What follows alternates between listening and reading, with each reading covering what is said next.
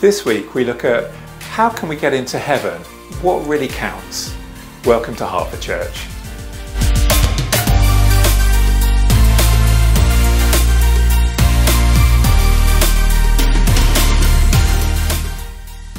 Welcome, it's so good that you've connected in. You're really welcome. So glad that you're joining us today. If this is your first time or you're visiting, then I'd love to direct you to our website, and you can find out how to get information regularly by clicking on the new Here button there, and we'll send you links to know what's going on, emails, etc., to know what's going on. In our talk this week, we're exploring how can we be sure that we're going to heaven? What are the qualifications to get into heaven? And first of all, we're going to pray. Father God, I thank you, Lord, for your love and your care for us. Thank you for families, that you've placed us in families and units, Lord, for people and friends that are around us. Lord, I pray for relationships. I pray for marriages. I pray, Lord God, for your blessing to bind people together, for love to be known in the people's experience and in their lives. For those that are lonely, to experience friendship and love around them. Lord, I pray for our community, Lord, that they may experience the love of God, to know you, the one who cares for them, that died for them, that wants only the best for them. And Lord, I pray that that they will encounter you in dramatic ways. And I ask all of this in the name of Jesus. We'd love it if you would like the video by clicking the thumbs up button, or subscribe to the channel, or you can also place a comment. All of those things increase the visibility and help people to discover the messages about Jesus, so I encourage you to do that. If you'd like to give towards the work of Harbour Church, on the ongoing work of the cost of the church, then the place to go is the website. Click on the giving page, and all the instructions and information that you want are there. You can give online, by backs transfer, different ways. We want to make it as easy as possible so that you can support the mission and the work of Harbour Church. Coming up shortly, we've got the talk, and that's with readings from Katie Smith today.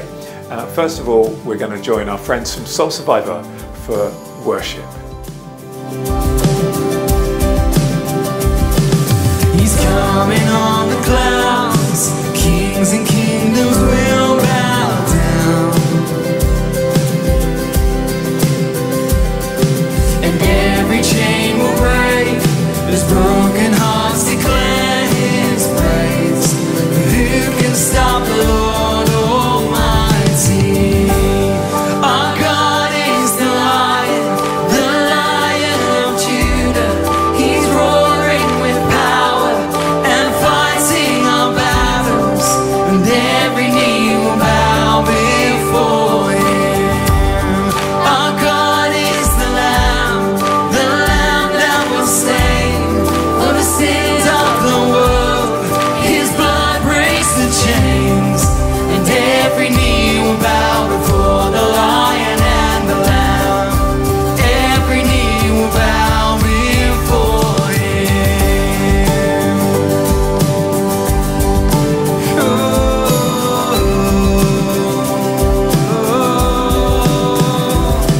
So open up the gates, make way before the King of Kings. Oh, our God who comes to save is here to set the captives free. For who can stop the Lord Almighty? Our God is the Lion of Judah. He's roaring with power and fighting our battles, and every knee will bow before him. Our God is the Lamb that was slain for the sins of the world. His blood breaks the chains,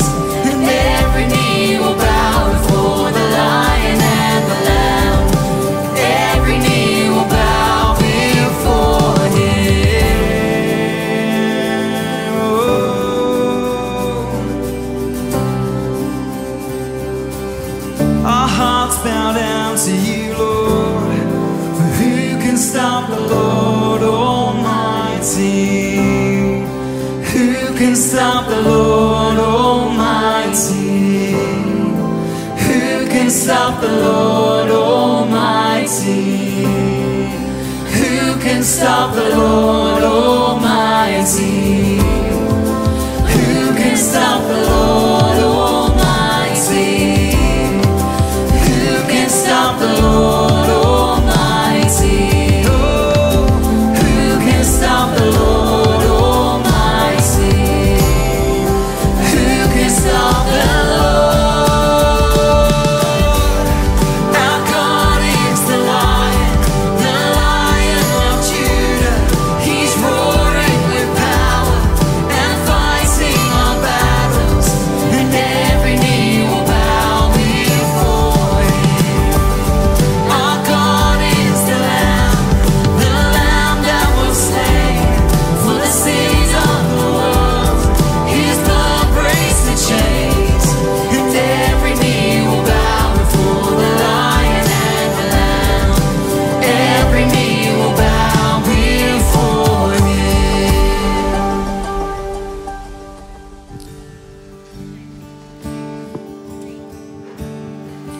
You were the Word at the beginning, one with God the Lord Most High. Your hidden glory in creation, now revealed in you are Christ. What a beautiful name it is. What a beautiful name it is. The name of Jesus Christ, my King. What a beautiful name it is. Nothing compares to this. What a beautiful name it is. The name of Jesus.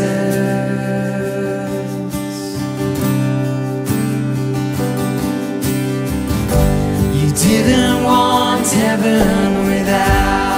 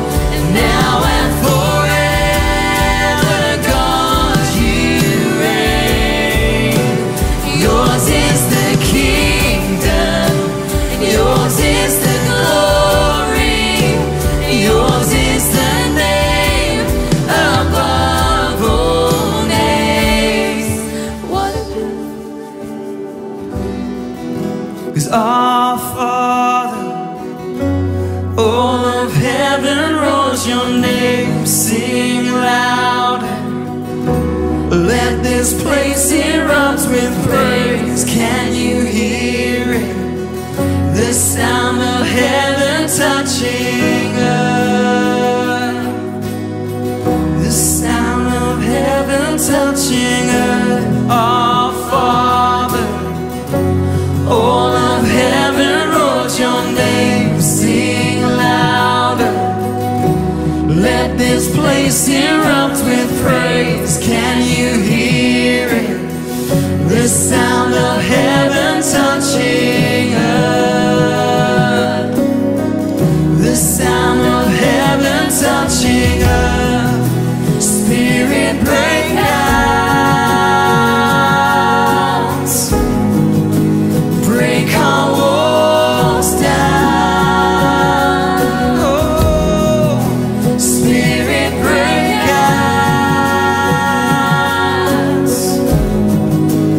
Heaven come down.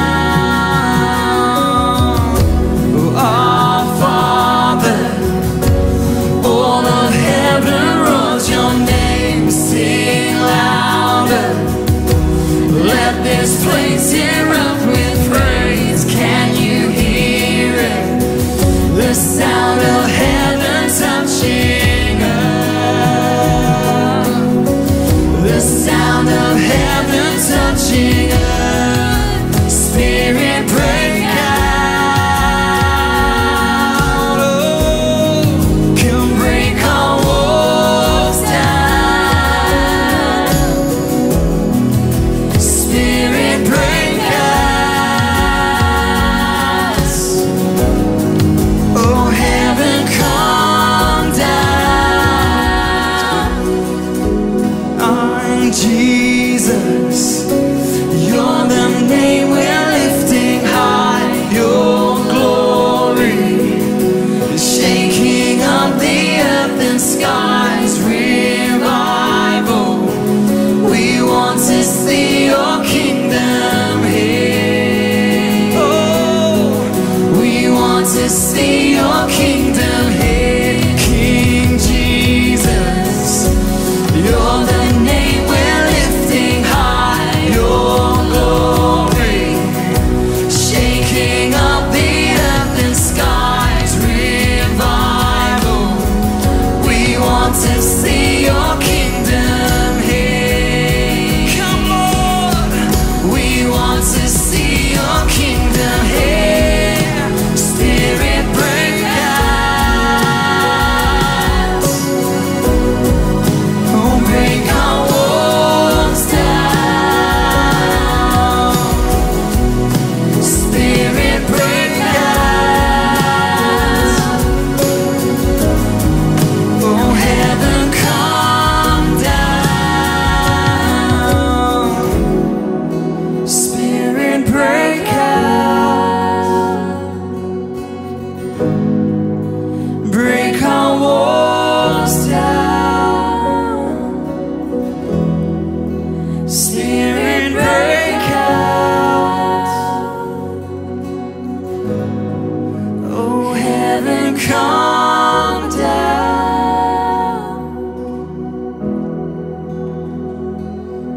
Heaven come down.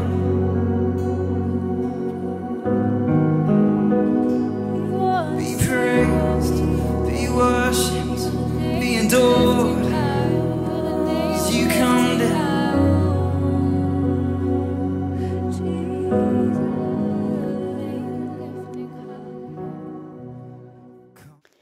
Matthew chapter 7 verses 21 to 23. Not everyone who says to me, Lord, Lord, will enter the kingdom of heaven, but only the one who does the will of my Father who is in heaven. Many will say to me on that day, Lord, Lord, did we not prophesy in your name, and in your name drive out demons, and in your name perform many miracles? Then I will tell them plainly, I never knew you. Away from me, you evildoers.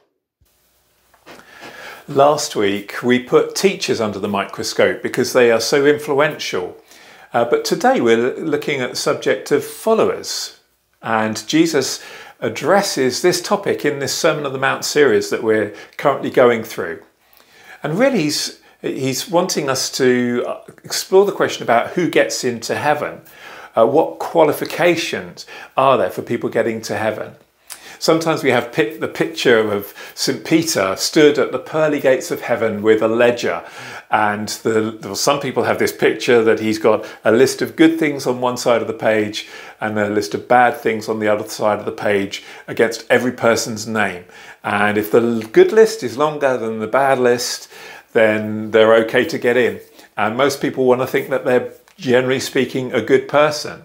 So is that the qualification to get into heaven? We'll explore that in a little moment. There are those that think the big names, the ones that do the dramatic and miraculous things, that have a prominence, they're going to be the first ones through the gate when it comes to getting into an eternal relationship with God. What about those that label themselves as Christians? People who call themselves Christians simply because of the family they're part of, the nation that they're in, the habits that they experienced when they were growing up as a child. Call themselves believers. But is that the criteria that God uses to judge who comes into heaven or not? Well, it's really important that we know why. Because as Stephen Covey says, you need to start with the end in mind. What is the qualification?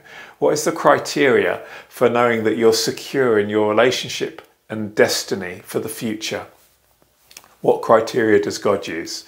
Let's look at some of the verses that were read to us. Not everyone who says to me, Lord, Lord, will enter the kingdom of heaven, but only the one who does the will of my Father who is in heaven. Our good friend John, who's been part of the church for so many years, has this phrase, and we probably have all heard him say it, and it's a delight to hear him say it, not my will, but your will be done. And there is so much truth contained within that verse and so much in that phrase, and so much wisdom contained within it. It's an echo of the prayer that Jesus prayed, and we are taught to ask that God's will would be done, not our will. It's ultimately a decision about obedience, and it's saying, I want to bring Jesus into the decisions, the directions, and the choices that I make in my life. And so the question is, okay, that's a nice prayer to pray, and we should pray that prayer, but what does that look like in practice? Well, I believe it's very, very practical, very real. And when we are wanting to do God's will for our life, we do it because we know that He has the best plan for us. We're not trying to manipulate God to do the thing that we want to do. We're ultimately saying that I want God to be the Lord of my life, to lead me in the path that is best for me, so that my life will be fulfilling and rewarding. And if we believe that God loves us and cares for us as much as He does, then we will trust Him with the decisions that we have to make in our life.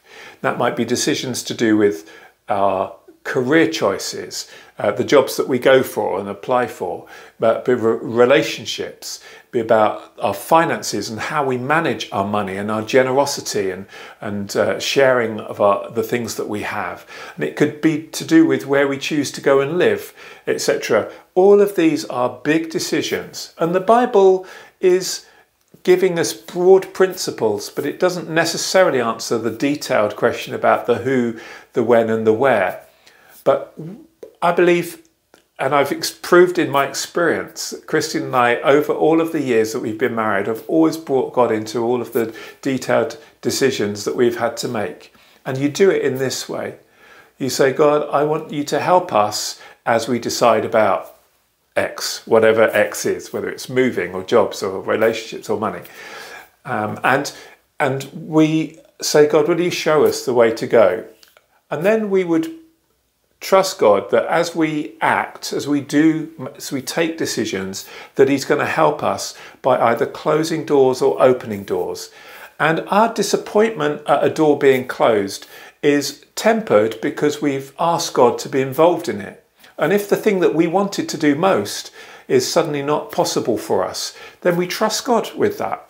We don't get into a hissy fit and a tantrum about it. We might be a little bit discouraged at the time, but we trust Him because we say, we've invited you, Lord, to help us in those decisions. I think there is a great desire for us in our culture to plan for success, to work out the goals that we have for ourselves and to pursue those come what may, sort of like at any cost. And the life of a follower is different. The life of a follower is not cutting your own course. The life of a follower is following Jesus's direction for your life. And so it's so important in the big things and in the small things that we involve him in it. We're talking about what's the criteria for getting into heaven, and it's all about being a follower. Our culture as well has the thing about appeals process. Everybody believes that there is a claim to be made. The claim culture, if there's fault that you can attribute to somebody else, then you'll claim. And we have a view in the West particularly that things are not fair. Some things are just not fair. And so somebody needs to pay for that, and somebody needs to be accountable for that. And Jesus anticipates this claim culture, if you like, this appeals process when he goes on in these verses. Many will say to me on that day, Lord, Lord, did we not prophesy in your name, and in your name drive out demons, and in your name perform many miracles? Then I will tell them plainly, I never knew you. Away from me, you evildoers. So is the qualification to get into heaven about our words? There are many people who have got all the right words. Some people have got the gift of the gab, they say, don't they? They can say stuff to get themselves out of circumstances. But Jesus is saying that it's not about the words. It's not about the prayers that you would pray, the words that you would say, having the right language in the conversations with people. That's not the qualification. Is it about the activities, the deeds that we do, our words, or is it our deeds? Many people do spiritual things. This passage, Jesus says, there are some that will say that they've prophesied, they've cast out demons, or they've performed miracles. Is it about these activities, these actions that qualifies you to get into heaven? Jesus says, no, it's not those things. And we would be a bit shocked at that. I think, well, surely if somebody's prophesying, bringing a word from God in God's name, that surely they must be guaranteed of a place in heaven. The truth is, when we know our Bible, we know that there are false prophets throughout the Bible, people who purported to be, a bit like we were saying last week about teachers, that there are pseudo-prophets, false prophets. And so that's not the mark, that's not the qualification that God's looking for. He's not looking at the words and he's looking at the deeds. He's looking at something much more fundamental than that. It's about relationship. He's looking to see whether we really have a relationship with Jesus. Jesus says, in this context, in this passage, he says, there would be this phrase that I use, he says, I never knew you. That's a really chilling phrase for us to hear that Jesus will give at the day of reckoning, that he'll say to some people, I never knew you. So we can tell from that the qualification is about knowing Jesus. It's about following him. It's about obedience to him, not just doing the things, because people can do the things without having a relationship with him, but it's about being a follower and in a relationship with him. To hear the phrase that Jesus says is away from me, when normally Jesus' encouragement is come to me. All through the Bible, Jesus never compels anyone, it's an invitation to come. But there will come a point where the invitation is finished and the opportunity to follow has gone. At the end of our earthly days, the opportunity to choose to follow is gone. Once we step into eternity, that come and follow me invitation is gone. And if we don't know Jesus, if we're not in a relationship with him, he will say, away from me, I never knew you. And I want to encourage you, if you're listening to this today and you're not yet a Christian, then then you can have that opportunity. It's not too late to put your trust in Jesus. You're not guaranteed tomorrow, but you're sitting here and able to listen to me today. So you've got the moment's opportunity now to say, I want to be a follower of Jesus. I want to put my trust in you. I want to be certain of an eternal destiny in a relationship and start a relationship with God. And if you want to do that, then as you may have heard me say before, we say there's simply 3 words that you have to say. I'm sorry for the things I've done which are displeasing to God. Please come into my life, and thank you for dying for me on the cross and making it possible for me to have forgiveness. These 3 words in a prayer is all you need to do. So if that's you, then I would encourage you to pray this prayer with me. Echo it back in your heart. And I'd love to be able to give you more information, and perhaps you could do that afterwards by connecting with us. But this is the prayer. God, I'm sorry for the things I've done wrong in my life. For taking my own path. Just take a moment to think about what some of those things are. Thank you for dying on the cross for me. Thank you for making forgiveness possible. Please come into my life now. Lead me in the way that I should go. Please fill me by your Holy Spirit. I ask this in Jesus' name. Amen. And if that's you and you've prayed that in the sincerity of your heart, then it's a joy to say you can know the certainty of being in a relationship with Jesus as you commit to follow him and walk in his ways. Not going your own path, but walking in his ways. For Christians, I want to encourage you to live a life of obedience, not because you earn points, but because it's a hallmark of a follower that we follow after Jesus. Bring Jesus into the decisions in your life and choose to go that route. Get close to Jesus. Don't let relationship with him go cold. Draw near to him. Sometimes we can be walking with Jesus for a long time and we forget how much he loves us, and how much we loved him grows cold. We need to draw back. And if that's you, I want to encourage you, draw back to God. And he says, when you draw near to me, I will draw near to you. And that's his desire for you. Draw near to him because he loves you. And this is the mark that you're a follower of Jesus, when you know him and when he knows you. God bless you. You are here, moving in our midst. I worship you, I worship you. You are here, working in this place. I worship you, I worship you. 'Cause you are Waymaker, miracle worker, promise keeper, light in the darkness. My God, that is who you are. Yes, you are Waymaker, miracle worker, promise keeper, light in the darkness. My God, that is who you are. You are here, touching every heart. I worship you, I worship you. You are here, healing every heart. I worship you, I worship you. You are here, turning lives around.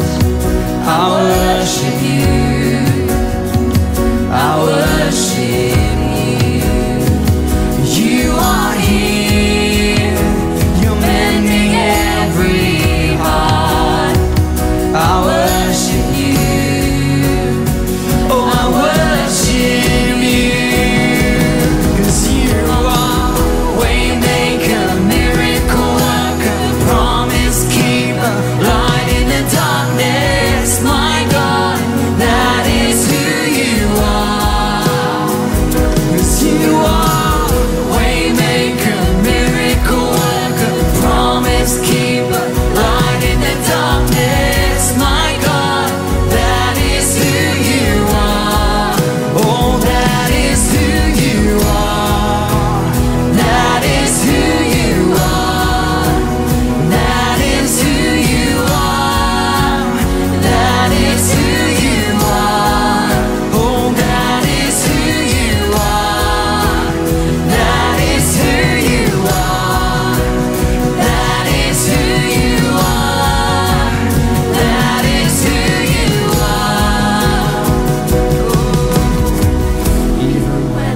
don't see it, you're working. Even when I don't feel it, you're working. You never stop working. You never stop working. Even when I don't see it, you're working. Even when I don't feel it, you're working. You never stop working. You never stop working. Even when I don't see it, you're working. Even when I don't feel it, you're working. You never stop working. You never stop working. Even when I don't see it, you're working. Even when I don't feel it, you're working. You never stop working. You never stop